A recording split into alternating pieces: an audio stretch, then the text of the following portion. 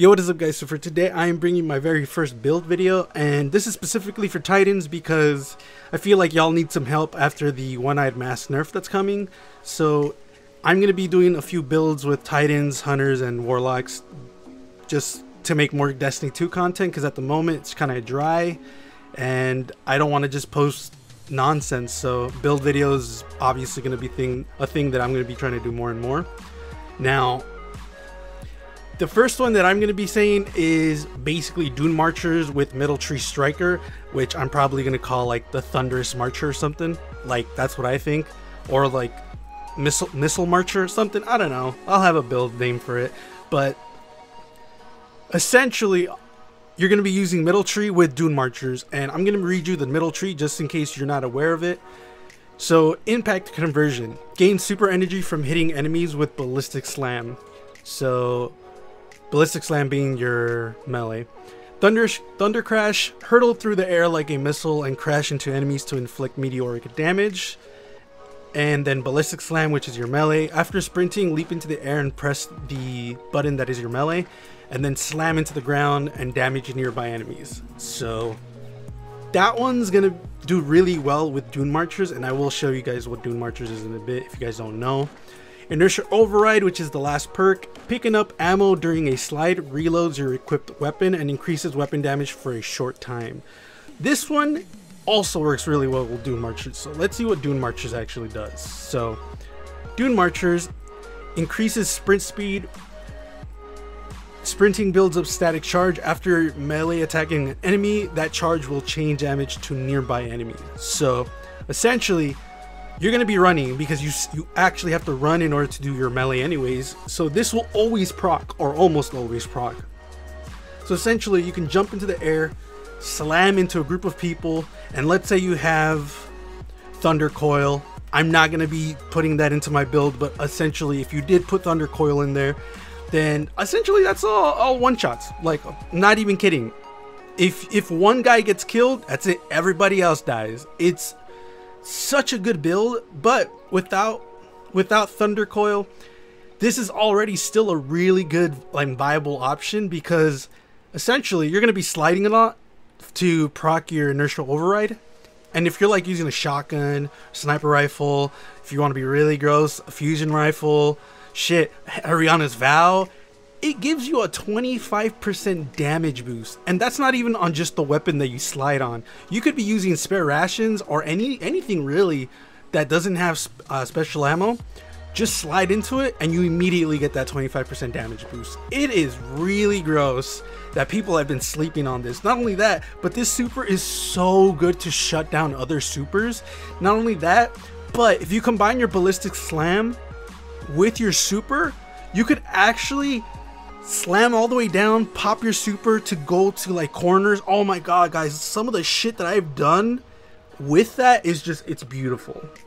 So this is the build. If I was to recommend a loadout, like weapon wise, I would probably tell you to use like spare rations and like any type of shotgun, because you're going to be a fast boy. You're going to be running a lot, sliding a lot.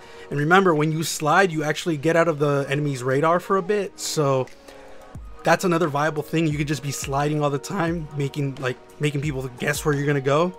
But I paired this with Mindbender's Ambition because Mindbender's is stupid, obviously. But if you don't have that, Retold Tale's good. Badlander's really good. Or if you want to use a kinetic shotgun, you can use Dustrock Blues. That one's really good. If you're really good, you could use the Chaperone or any slug machine or slug shotgun. A-okay, it's gonna melt. But yeah, if you're gonna use a secondary hand cannon, you can use Luna's Howl. You can use Kindled Orchid. You can use a lot of stuff. This build is so good because you can do a lot of things. The only thing that sucks is you kind of do have to use a special ammo weapon. So sniper rifle, shotgun, fusion rifle, Ariana's Vow, any type of stuff like that you would have to use in order to proc Inertia Override in PvP. Unless you find like a heavy brick, then yeah, you can do two primaries, but at that point that's so like far and like rare, I wouldn't recommend it.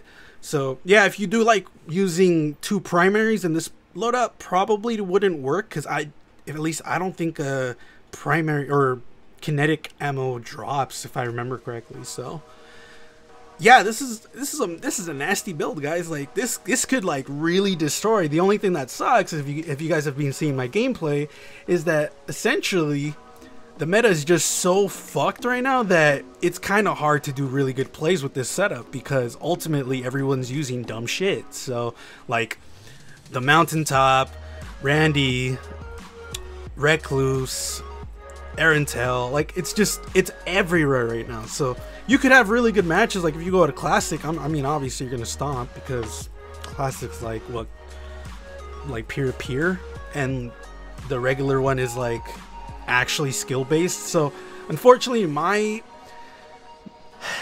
lobbies are really sweaty because I don't know, but this is the build. It's an awesome build. I usually have a lot of fun with this build, especially like when I really become conscious of Inertia Override. I like slide into it and then pop out my spare rations and get some kills. Oh my god, guys, don't even get me started on like a spare rations with like multi-kill clip or something like that. You like, it is very situational, but when it happens, it's just very fucking sweet. So this is gonna be my first build.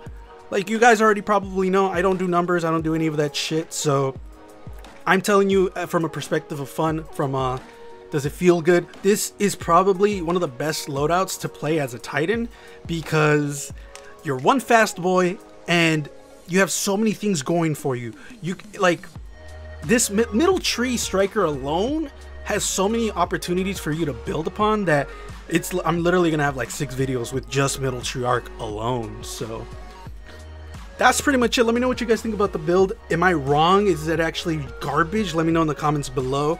If you guys want to follow me on my social media outlets, links are in the description below. And thank you all very much for subscribing, liking, everything. I really appreciate it, and would love to have more conversation with you guys in the comments below. I always love to comment at like with everyone that comments, because ultimately it's pretty cool, like especially when I have new people commenting or old people commenting. Like I already have a few people that I know comment more than other people, so it's really cool seeing regulars coming in and just talking. So yeah, just become a regular. Other than that, I will see you guys later.